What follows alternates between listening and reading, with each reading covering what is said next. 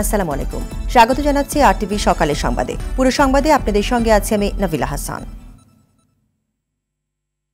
এবার বিস্তারিত। এফডিসি থেকে মুখ ফিরিয়ে নিয়েছেন নির্মাতারা, কারণ এফডিসির ফ্লোর ও সরঞ্জামের ভাড়া বাইরের হাউসগুলোর তুলনায় কয়েক গুণ বেশি। আর ভাড়া না হওয়ায় দিনের পর দিন ক্যামেরা সহ নষ্ট হচ্ছে রাষ্ট্রের কোটি কোটি টাকার সম্পদ। এই জন্য ফ্লোর ও সরঞ্জামের ভাড়া কমানোর দাবি জানিয়েছেন পরিচালক ও প্রযোজকরা। তারা জানান, বারবার ভাড়া কমানোর দাবি করেও কাজ হয়নি। সিনেমা সংকট নিয়ে এআর বাদলের ধারাবাহিকের শেষ পর্ব দেখুন আজ। সিনেমা শুটিংয়ের উৎসবে একসময়ের প্রাণচাঞ্চল্যে ভরা এফডিসিতে এখন শুনশান নীরবতা। সেখানে নেই রেডি, অ্যাকশন ও কাট বলে চিৎকার। ফ্লোরের গেটগুলোতে ঝুলছে তালা, যেন ভুতুরে অবস্থা পেয়ে বসেছে দেশের সিনেমা তৈরির আতুরঘর এফডিসিকে। অথচ এত সব সম্পদের রক্ষণাবেক্ষণে প্রতি মাসে ব্যয় হচ্ছে লাখ লাখ টাকা। প্রযোজক পরিচালকদের অভিযোগ, দিনের পর দিন নষ্ট হচ্ছে কোটি কোটি টাকার সম্পদ। অথচ ভাড়া কমাতে আগ্রহ না হওয়ার কারণ রহস্যজনক। ফলে কম ভাড়ায় বাইরের হাউসেই শুটিং করেন নির্মাতারা। এফডিসিতে সিনেমা ছবি তৈরি করতে গেলে এখানকার ভাড়া বেশি। এইখানে লাইট, প্লেস, আমরা ওই গ্রামে ছবি নিয়ে চলে গেলে সেখানে দেখা গেছে 5,000 টাকা দিয়ে একটা বাড়ি ঘর সব কিছু আছে, ইউনিট থাকতেও পারে এবং 5, 7, 8, 10টা বাড়িঘর থাকে একটি লোকের। সিনেমার জন্য বানিয়েছে। 5-7 হাজার টাকা পার ডে ভাড়া দিলে ওখানে লোকজনও থাকাও হয়ে গেল, ভাড়াও হয়ে গেল। ওখানে অনেক কম। এখানে তো লোকজন থাকার কোনো ব্যবস্থা করবে না, করা যাবেও না। তো এখানে শুটিং করলে একটু খরচটা গ্রামে গিয়ে করলে এই 10, 15, 20, 25 দিনে একটি চলচ্চিত্র শেষ করা যায়। এখানে তো অনেকগুলো স্থান লাগে। এই বাগানে করলাম, একটা ঘর বানালাম, ফ্লোরে সেট বানালাম, বড় লোকের সেট বানালাম, গরিব বাড়ি বানালাম। এগুলো বানাতে তো অনেক খরচ, ভাড়া। এখানে ভাড়া উঠে, লাইট ব্যবহার করতে হয়। ওখানে তো 2টা রিফ্লেক্টার নিয়ে সুন্দর গ্রামের বাড়িগুলোতে আমরা করে নিতে পারি। এইটাই এখন আমরা করছি বেশি আর কি। কারণ কি, দর্শক তো কমে গেছে, হল কমে গেছে। এই জন্য আমরা ওই খরচের দিকেও আমরা একটু মাথা কামাচ্ছি। শুটিং করতে গেলে এই যে জায়গাটায় দাঁড়িয়ে আমি ইন্টারভিউ দিচ্ছি, এখানে যদি আমি অনুমতি নিয়ে শুটিং করি, এটার জন্য আর আলাদা ভাড়া। সিনেমা শুটিং তো শুধু এইখানে দাঁড়ায় হবে না, একটা শটের জন্য মনে করেন ওই জায়গাটায় আমার যেতে হবে, ওটার জন্য আলাদা ভাড়া। আবার মনে করেন যে আরেকটা অংশের জন্য মনে হলো যেটা তো ক্রিয়েশন, মনে হলো ওই জায়গাটায় আরেকটা শট নেওয়া দরকার, ওটার জন্য আলাদা ভাড়া। তো এত ভাড়া দিয়ে এই সিনেমার দুর্মূল্যের বাজারে কিভাবে শুটিং করা সম্ভব? তো ইকুইপমেন্টসের বেলাও তাই, এটা নিয়ে অনেক যুক্তি, অনেক কথা।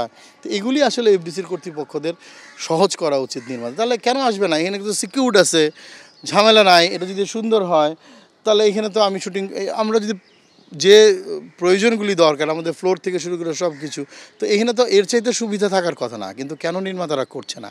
এগুলি কারণেই তো করছে না।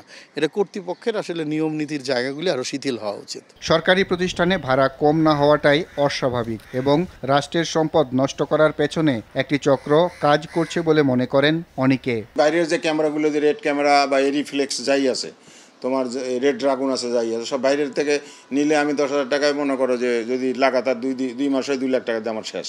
আর এফডিসি যদি নেই, দেখা হলো 3.5 লাখ 4 লাখ টাকা বিল, আর এই চক্রবৃদ্ধি হারে বিল হয়। তো এই জন্য তো ভয়ে কেউ নিতে চায় না। আমরা বারবার বলছিলাম যে আপনারা প্যাকেজ করে দেন। আপনারা 30 দিনের বা 1.5 মাসের একটা ক্যামেরা, তারপরে যে কদিন এডিটিং লাগে, ডাবিং, একদম ব্যাকগ্রাউন্ড আর বিজিএম টিজিএম সব কমপ্লিট করে বের হবে, এত টাকা প্যাকেজ।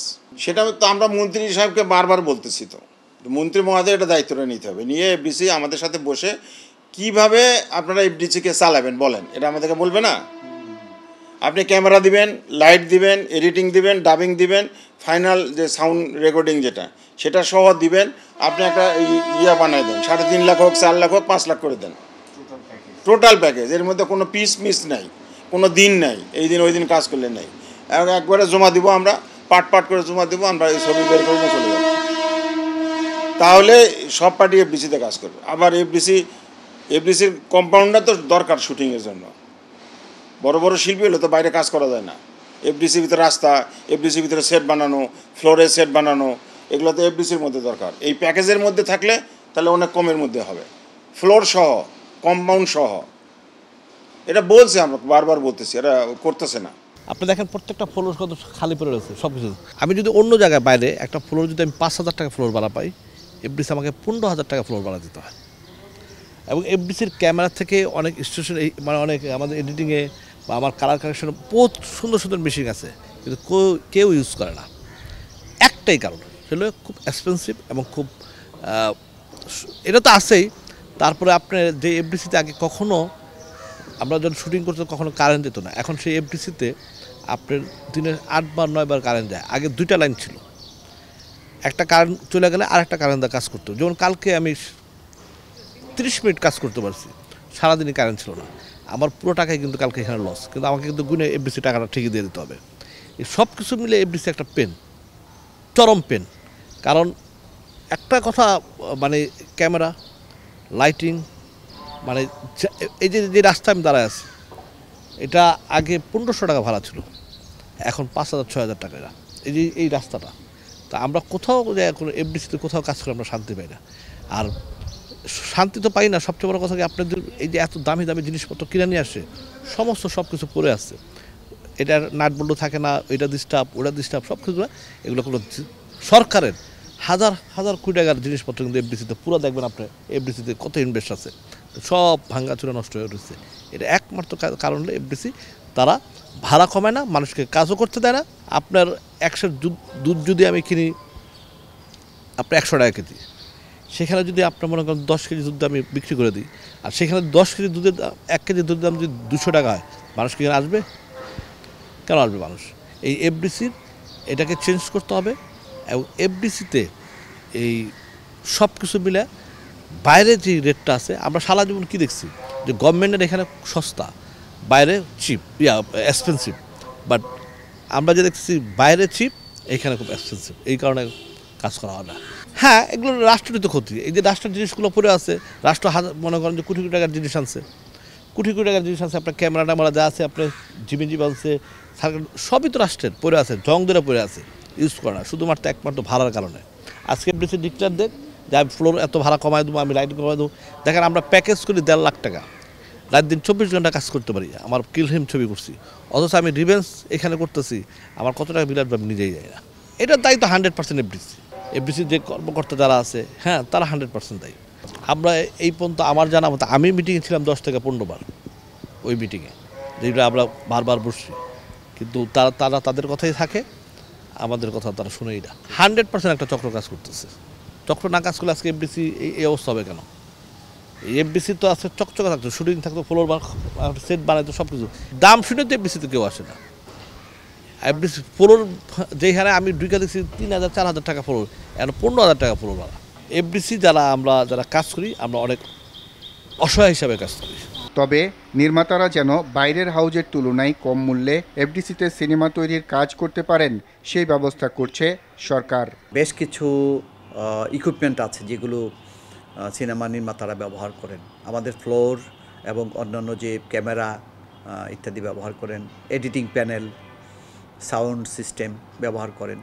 এগুলো ব্যবহার করছেন মানুষ। যেটা আপনি বললেন যে এর ভাড়া যদি কমানো হয় তাহলে আরও বেশি মানুষ ব্যবহার করবে, এটি আমি একমত। যে যদি ভাড়া কমানো হয়, প্রতিযোগিতামূলক বাজারে অন্যান্য বাইরে থেকে যে টাকায় যে ভাড়ায় পাওয়া যায়, তার চাইতে এফডিসির ভাড়া বেশি হওয়া উচিত নয়, বরং কম হলেই ভালো হয়। যেহেতু সরকারি সাপোর্টে আমরা এই প্রতিষ্ঠানটি চালাচ্ছি, তাদের এটি করা উচিত, ভাড়া কমানো উচিত। এবং একই সঙ্গে আমি বলবো যে টেকনোলজি যেহেতু পরিবর্তনশীল, ফলে এই টেকনোলজিটাকে কিছুদিন পরে আর ব্যবহার করা যাবে না। এখন যত বেশি ব্যবহার করা যায়, মানুষকে যত বেশি দেওয়া যায়, এটি ততই মঙ্গলজনক। ভাড়া কম হলেও তাদের মোট আয় বেড়ে যাবে। এইটি একাধিক এক্সারসাইজ হয়েছে, একাধিকবার এক্সারসাইজ হয়েছে। মাননীয় মন্ত্রীও বলেছেন যে এফডিসির যন্ত্রপাতি এবং এগুলোর ফ্লোরের ভাড়া কমানো উচিত। তিনি এই ব্যাপারে প্রয়োজনীয় নির্দেশনা দিয়েছেন। আমরা আশা করছি খুব তাড়াতাড়ি এফডিসি এই বিষয়টি অ্যাডজাস্ট করে, ভাড়া অ্যাডজাস্ট করে বা ভাড়ার বিষয়টিকে বিবেচনায় নিয়ে মন্ত্রণালয়ে তাদের প্রস্তাব পেশ করবে। সরকারের এমন প্রতিশ্রুতি দ্রুত বাস্তবায়ন হবে, এমনটা আশা সিনেমা নির্মাণ সংশ্লিষ্টদের। আর বাদল, RTV, ঢাকা। পোস্টারে পোস্টারে ছেয়ে গেছে গাজীপুরের প্রতিটি অলিগলি। প্রার্থীর বার্তা ভোটারের কাছে পৌঁছতে কর্মীরা হাতে রাখছেন নানা রকমের স্টিকার ও লিফলেট। প্রচারের সময়ের বেড়াজাল থাকলেও নির্দিষ্ট সময় শেষে কর্মী সমর্থকদের নিয়ে উঠান বৈঠক ও ভোট সংগ্রহের কৌশল নিয়ে ব্যস্ত প্রার্থীরা। গাজীপুরে নৌকার মাঝে অ্যাডভোকেট আজমতুল্লাহ খান সকাল থেকে সন্ধ্যা পর্যন্ত মাঠ গোছাতে ব্যস্ত। বসে নেই তার কর্মী ও সমর্থকরা। টঙ্গী পূর্ব থানা এলাকার বিভিন্ন ওয়ার্ডে সংযোগ ও পথসভা করবেন তিনি। স্বতন্ত্র প্রার্থী জায়দা খাতুন টঙ্গীর বিভিন্ন এলাকায় সংযোগ ও পথসভা করবেন। হাতিমার্কার প্রার্থী শাহনুর ইসলাম রনি কোনাবাড়ি কাশিমপুর এলাকার অলিগলি ঘুরে বেড়াবেন। মাঠে আছেন সংরক্ষিত মহিলা কাউন্সিলর ও সাধারণ কাউন্সিলর প্রার্থীরা।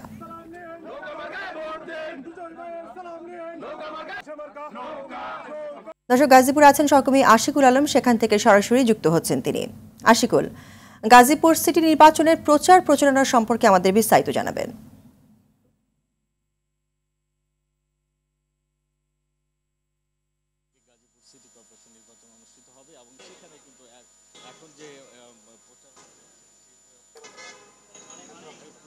অংশ হিসেবে কিন্তু সকাল থেকে আমরা দেখছিলাম যে টঙ্গী বাজার এলাকায় যে নৌকার যিনি প্রার্থী আজমতুল্লাহ খান তার বাড়িতে একটি বৈঠক হচ্ছিল এবং সেখানে তিনি যারা তাবলিগ জামাত এবং ওলামা মাশায়েখ যারা রয়েছেন তাদের সাথে তিনি বৈঠক করছিলেন। এখন তিনি আমাদের সাথে যুক্ত হবেন। আমরা আসলে জানবো তার কাছ থেকে যে আজকে এই যে সিটি কর্পোরেশন নির্বাচন অনুষ্ঠিত হচ্ছে, সেই সিটি কর্পোরেশন নির্বাচনের সাবেক যে মেয়র ছিলেন সেই মেয়রের কোন বিষয়গুলোতে আসলে লেকিংস ছিল এবং কোন জায়গাগুলো ধরে আসলে আপনি কাজ করবেন এবং ভোটারদেরকে আপনি কি ধরনের প্রতিশ্রুতি দিবেন আমাদেরকে একটু বলেন। ধন্যবাদ আপনাকে। আরটিভির মাধ্যমে আমি সকল দর্শক শ্রোতাবৃন্দকে, বিশেষ করে গাজীপুর সিটি কর্পোরেশনের সম্মানিত নাগরিক এবং ভোটারদেরকে আন্তরিক অভিনন্দন, ধন্যবাদ জানাচ্ছি। আমাদের হাতে আর মাত্র কয়েকদিন সময় বাকি। 25 তারিখ গাজীপুর সিটি কর্পোরেশনের নির্বাচন অনুষ্ঠিত হবে। আজ থেকে 10 বছরের অধিককাল আগে গাজীপুর সিটি কর্পোরেশন প্রতিষ্ঠিত হয়েছে। আপনি জানেন যে এই সিটি কর্পোরেশনে আজকের সরকারের মাননীয় প্রধানমন্ত্রী এলাকার সার্বিক উন্নয়নের জন্য হাজার হাজার কোটি টাকা দিয়েছেন। পরিকল্পনা মাফিক সততার সহিত যদি এই টাকাগুলি ব্যয় করা যেত মানুষের কল্যাণে, তাহলে চেহারা আমাদের অনেকটা পাল্টে যেত। কিন্তু আমাদের দুর্ভাগ্য, গাজীপুরবাসীর দুর্ভাগ্য, যিনি গত 4 মে মেয়র নির্বাচিত হয়েছিলেন জনাব জাহাঙ্গীর আলম, তার দুর্নীতির প্রতিবেদন জাতীয় পত্রপত্রিকায়, টেলিভিশনে, এমনকি মহামান্য সুপ্রিম কোর্টের হাইকোর্ট ডিভিশনেও তার দুর্নীতি নিয়ে রিট পিটিশন হয়েছে এবং সেই রিট পিটিশনের পরিপ্রেক্ষিতে মাননীয় বিচারপতিদের নির্দেশনায় দুদক সেদের তদন্ত করে তার প্রাথমিক সত্যতা পাওয়ার কারণে তাকে তলব করা হয়েছে। তো এই যে দুর্নীতি, আমরা চাই একটা গাজীপুরবাসীর প্রত্যাশা একটা দুর্নীতিমুক্ত সিটি কর্পোরেশন গড়ে তোলা এবং সেখানে স্বচ্ছতা থাকবে, জবাবদিহিতা থাকবে এবং সর্বোপরি জনগণের পার্টিসিপেশনটা এনশিওর করতে হবে। সেই লক্ষ্যেই আমরা এটাকে একটি সমৃদ্ধ সুষম নগর হিসাবে গড়ে তুলতে চাই। তো শুনছিলেন যে আজমতুল্লাহ খান যেমনটা বলছিলেন যে তিনি আসলে একটি সুশৃঙ্খল এবং সুন্দর একটি সিটি কর্পোরেশন করতে চান। আজকে সারাদিন ব্যাপী চলবে বিভিন্ন প্রার্থীদের প্রচারণা এবং সেই প্রচারণা আপনার মাধ্যমে আরটিভির দর্শককে জানিয়ে দেওয়ার চেষ্টা করব। নাবিলা, এই ছিল আমার কাছে গাজীপুর সিটি কর্পোরেশনের এখনকার মতো নির্বাচনী প্রচারণার খবরাখবর। ধন্যবাদ আপনাকে। এতক্ষণ গাজীপুর থেকে জানাচ্ছিলেন আশিকুল আলম। দিন যতই ঘনিয়ে আসছে ততই বাড়ছে উত্তেজনা। গাজীপুর সিটি কর্পোরেশন নির্বাচনের প্রচারণায় দিনরাত এক করে কাজ করছেন প্রার্থীরা। পাশাপাশি সাবেক মেয়র জাহাঙ্গীর আলমের শত শত কোটি টাকার দুর্নীতির অভিযোগ এখন শহরটিতে সবচেয়ে আলোচিত বিষয়। এবার দুর্নীতিমুক্ত একটি নগর পরিষদ গঠন হোক, এমনটি চাইছেন ভোটার ও প্রার্থীরা। গাজীপুরের স্টাফ রিপোর্টার আজহারুল ইসলামের তথ্যচিত্র আরও জানাচ্ছেন নুসরাত জাহান সিনথি। আগামী 25শে মে গাজীপুর সিটি কর্পোরেশন নির্বাচন। বিগত 2 মেয়াদের 2 জন মেয়রের বিরুদ্ধে রয়েছে সীমাহীন দুর্নীতির অভিযোগ, যার প্রেক্ষিতে 2 জনকেই হারাতে হয়েছে মেয়রের চেয়ার। এবার দুর্নীতির সঙ্গে জড়িত আর কাউকে বিজয় করতে চান না নগরবাসী। তাদের প্রত্যাশা, এবারের নির্বাচিত মেয়র ক্ষমতায় এসে নগরীর সব অসমাপ্ত কাজ সমাপ্ত করবেন। আমরা নৌকায় ভোট দেই, নৌকায় ভোট। এই গাজীপুর সিটির অনেক গরিব মানুষ ৮,০০০ একর সম্পত্তি হেলে গেছে, ১ টাকাও দেয় নাই কারোরই। সরকারের নির্দেশে জাহাঙ্গীর আলম দেশের জন্য এবং জনগণের জন্য কাজ করতেছে। আর সরকার যদি জনগণের জন্য জনগণের উন্নয়নের জন্য যদি তহবিল না দেয়, জাহাঙ্গীর আলম কি জাহাঙ্গীর আলমের বাপের টাকা দিয়ে করবে না? আমি আগামীতে ইনশাল্লাহ সুযোগ পেলে আল্লাহ পাক যদি জনগণের ভোটে আমাকে নির্বাচিত করে, তাহলে এলাকায় স্থায়ীভাবে শান্তি প্রতিষ্ঠা করব। অন্যদিকে গতবারের আলোচিত মেয়র জাহাঙ্গীর আলমের বিরুদ্ধে রয়েছে শত শত কোটি টাকার দুর্নীতির অভিযোগ। এরই মধ্যে দুদক মন্ত্রণালয়ের মাধ্যমে সেসবের তদন্ত চলছে। এমনকি নির্বাচনের আগেই দুদক থেকে তলব করা হয়েছে তাকে। আমরা পরিকল্পিতভাবে এই নগরটি গড়ে তুলতে চাই। আমি জানি না কি পরিমাণ টাকা ওখানে জমা আছে, এটা তো রেকর্ড বলবে। এইটুক জানি ৭২ কোটি ৭৩ লক্ষ টাকা যে মেয়র সাহেব উঠিয়ে এনেছেন, সেটা হলো নিজস্ব ফান্ড থেকে।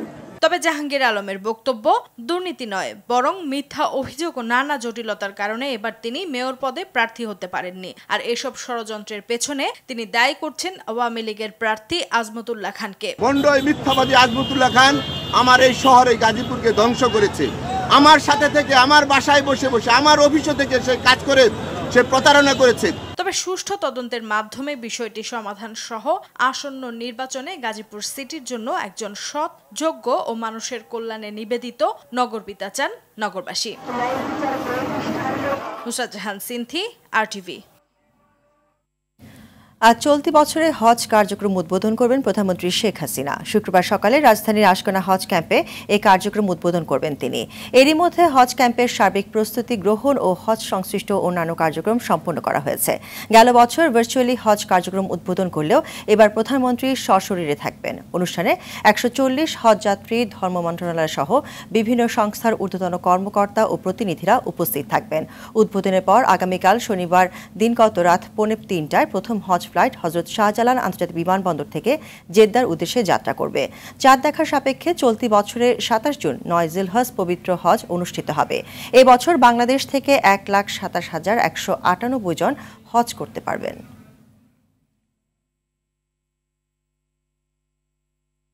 লাগামহীন বাজারে আবারও ঊর্ধ্বমুখী পেঁয়াজ, আদা, কাঁচামরিচ সহ সব ধরনের সবজির দাম। খুচরা বাজারে এক সপ্তাহের ব্যবধানে পেঁয়াজ কেজিতে ১০ থেকে ১৫ টাকা বেড়ে বিক্রি হচ্ছে ৭৫ থেকে ৮০ টাকায়। খুচরা ব্যবসায়ীরা বলছেন, ভারতের পেঁয়াজ আমদানি বন্ধ থাকায় দেশি পেঁয়াজের উপর চাপ বাড়ছে, যার প্রভাবে দাম বাড়ছে। এছাড়াও আদা বেড়েছে ৩০ থেকে ৪০ টাকা, কাঁচামরিচ ২০ থেকে ৪০ টাকা বেড়েছে। গরিবের আমিষ খ্যাত ফার্মের মুরগির ডিম ডজনে ৫ থেকে ১০ টাকা বেড়েছে। বাজারে বেশিরভাগ সবজি বিক্রি হচ্ছে ৬০ টাকার উপরে। এমন অবস্থায় বিপাকে পড়েছেন সাধারণ মানুষ। সবকিছুর বাড়তি দামে কেবল কিছুটা কমেছে মুরগির দাম। কেজিতে ১০ থেকে ২০ টাকা পর্যন্ত কমে ব্রয়লার মুরগি ২০০ টাকা ও সোনালী মুরগি কেজি ৩২০ থেকে ৩৩০ টাকায় বিক্রি হচ্ছে।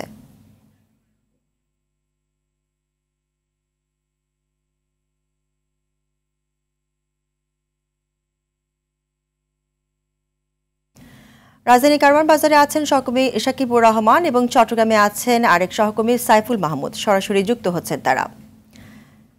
প্রথমে যাব সাকিবের কাছে। সাকিবুর, বাজারে পণ্যের দাম ও সরবরাহ সম্পর্কে আমাদের বিস্তারিত জানাবেন।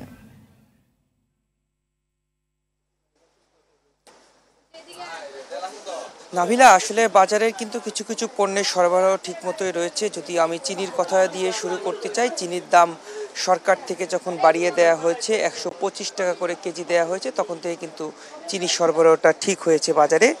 বিক্রেতারা বলছেন যে প্রতিটি কোম্পানি তাদেরকে চিনি দিয়ে যাচ্ছে এবং পর্যায়ক্রমে সেই পরিমাণটাও কিন্তু বাড়ছে। তবে প্যাকেটের গায়ে চিনির দাম ১২৫ টাকা লেখা রয়েছে, ১২৫ টাকা করেই তাদের থেকে নেওয়া হচ্ছে এবং বিক্রেতারাও সেই দামে বিক্রি করছে। তেলের দাম বাড়ার পর থেকে তেলেরও কিন্তু সরবরাহ ঠিক রয়েছে।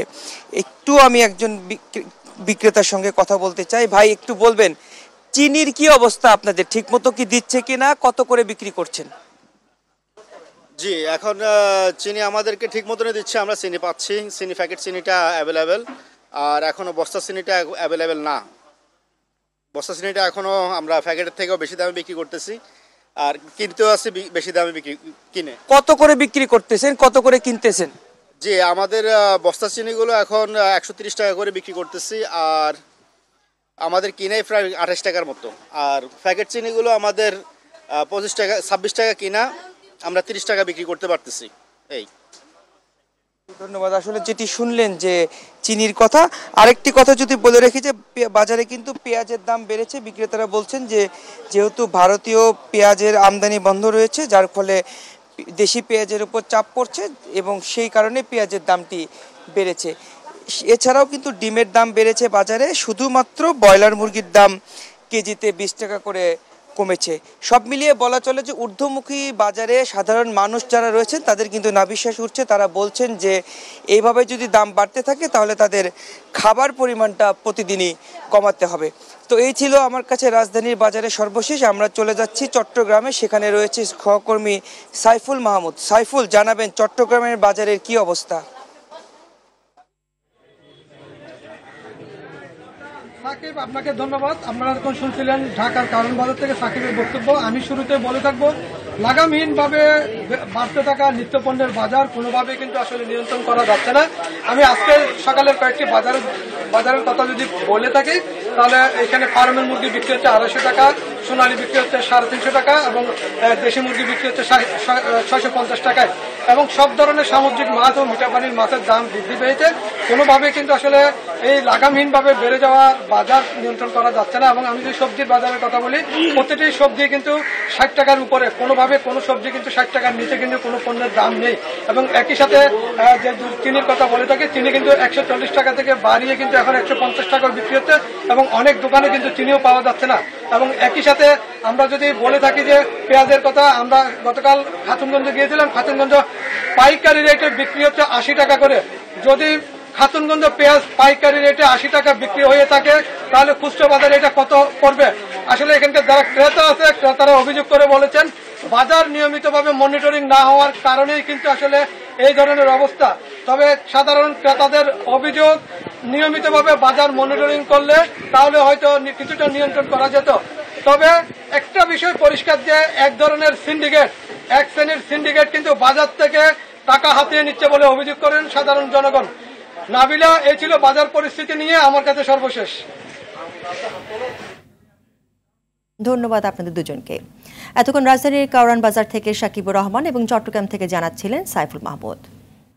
আজ 45তম বিসিএস প্রিলিমিনারি পরীক্ষা অনুষ্ঠিত হচ্ছে। পরীক্ষার সময় হলে ঘাড় ঘুরালেই কেড়ে নেওয়া হবে খাতা, এমনকি অন্য পরীক্ষার্থীর খাতা দেখার চেষ্টা করলেও বাতিল করা হবে পরীক্ষা।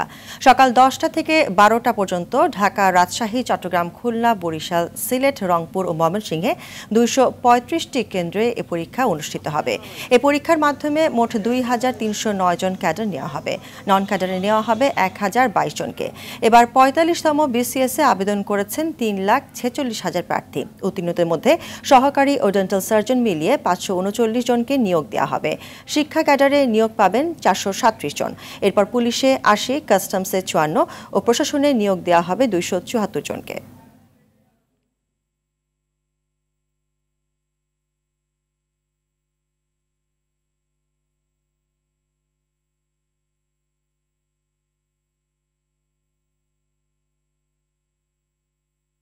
ঘূর্ণিঝড় মোখার পর স্বাভাবিক হয়ে উঠেছে টেকনাফ। মোখার প্রভাব কেটে যাওয়ার পর ঘরে ফিরে সবাই ঘুরে দাঁড়ানোর চেষ্টা করছে উপকূলবাসীরা।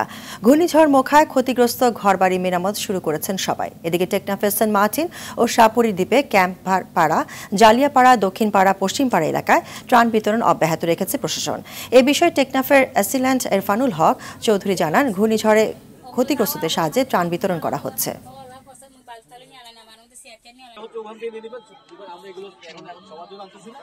তোমার যে ঘূর্ণিঝড়ে মুখা ঘূর্ণিঝড়ে ক্ষতিগ্রস্ত হয়েছে প্রবল বর্ষণের ফলে সৃষ্ট বন্যায় মৃতের সংখ্যা বেড়ে অন্তত 13 জনে দাঁড়িয়েছে। দেশটির উত্তরাঞ্চলীয় এমিলিয়া রোমাগনা প্রদেশে এই প্রাণহানি ঘটে। সেখানকার 20টি নদীর পানি বিপদসীমার উপর দিয়ে প্রবাহিত হচ্ছে। এছাড়া বিভিন্ন জায়গায় 280টির বেশি ভূমিধসের খবর জানায় বিবিসি। এতে সাধারণ মানুষের দুর্ভোগ চরম মাত্রায় পৌঁছেছে। এর মধ্যে প্রদেশটির বিভিন্ন এলাকা থেকে প্রায় 13,000 মানুষকে নিরাপদ স্থানে সরিয়ে নেওয়া হয়েছে।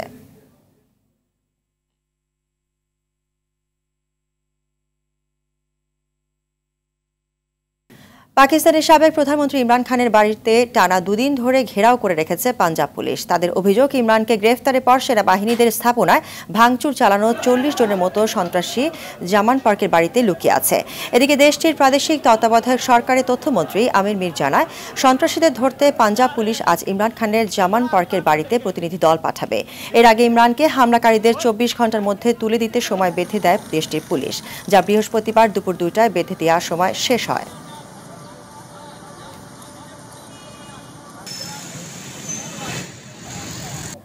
বাংলাদেশ প্রিমিয়ার লিগ ফুটবলে আজ 3টি ম্যাচ মাঠে গড়াবে। ঢাকার বসুন্ধরা কিংস অ্যারেনায় স্বাগতিক বসুন্ধরা কিংসের মুখোমুখি হবে চট্টগ্রাম আবাহনী। 15 ম্যাচে 40 পয়েন্ট নিয়ে তালিকার শীর্ষে অবস্থান করছে বসুন্ধরা কিংস। শিরোপা ধরে রাখার মিশনে এই ম্যাচে জয়ের বিকল্প ভাবছে না ভাইকিংসরা। অন্যদিকে তালিকায় তলানিতে থাকা চট্টগ্রাম আবাহনী নিজের অবস্থান পরিবর্তন করতে চায় এই ম্যাচে। বিকেল 4টায় শুরু হবে ম্যাচটি। একই সময় কুমিল্লার শহীদ ধীরেন্দ্রনাথ দত্ত স্টেডিয়ামে আবাহনীর বিপক্ষে লড়বে শেখ রাসেল ক্রীড়া চক্র। অন্য ম্যাচে গোপালগঞ্জের শেখ ফজলুল হক মনি স্টেডিয়ামে শেখ জামালের মোকাবেলা করবে মোহামেডান। ভেসপা, যাকে বলা হয় নবাবী বাহন, অভিজাত্যময় ভেসপা নিয়ে ঢাকা বিশ্ববিদ্যালয়ের কার্জন হলের সামনে থেকে পদ্মা সেতু পার হলেন বাংলাদেশ ভেসপা কমিউনিটির সদস্যরা, যেখানে 65 বছরের পুরাতন ভেসপার পাশাপাশি নান্দনিক ভক্সওয়াগন গাড়ি নিয়েও হাজির হন কেউ কেউ। ঐতিহ্যবাহী এসব গাড়ি রক্ষণাবেক্ষণের পাশাপাশি তরুণ প্রজন্মের কাছে নিরাপদ চলাচলের উদাহরণ তুলে ধরতে এই আয়োজন বলে জানান অংশগ্রহণকারীরা। বিস্তারিত জানাচ্ছেন অধরা ইয়াসমিন, ক্যামেরায় ছিলেন নেহানন্দী।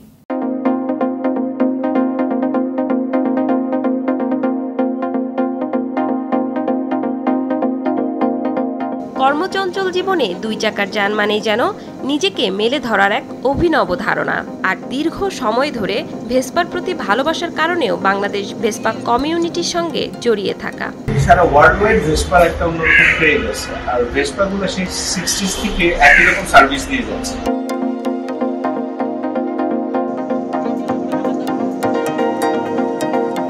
কারো কারো সংগ্রহে আছে পুরনো ভেসপা। স্মৃতিময় এইসব 2 চাকার বাহন নিয়ে দেশের বিভিন্ন প্রান্তে ঘুরে বেড়ানোর মধ্যে তারা খুঁজে পান আনন্দ। 1980 সালে আপু এই ভেসপাটা কেনে। ভেসপাটার সাথে আমাদের পরিবারের অনেক স্মৃতি জড়িয়ে আছে। আমার কালেকশনে প্রায় 34টা ভিনটেজ ভেসপা ও 4টা বাইক আছে।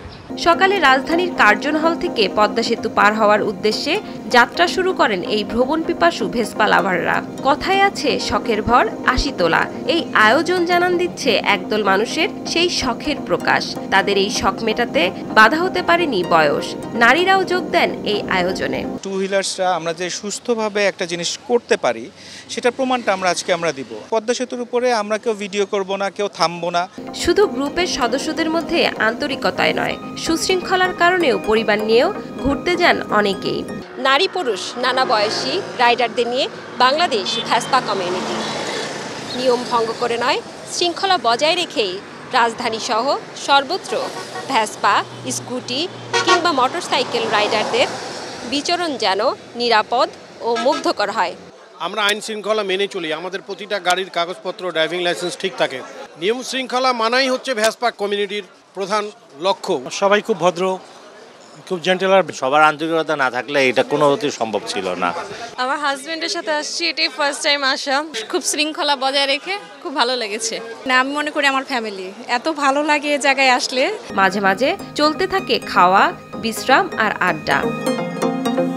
ফার্স্ট টাইম ওদের সাথে পরিচয় হলো বা কিছু, মানে সবাই খুব পরিবার যেটা বলে যে আপনজনের মতনই সবাই বিহেভ করলো, হেল্প করলো।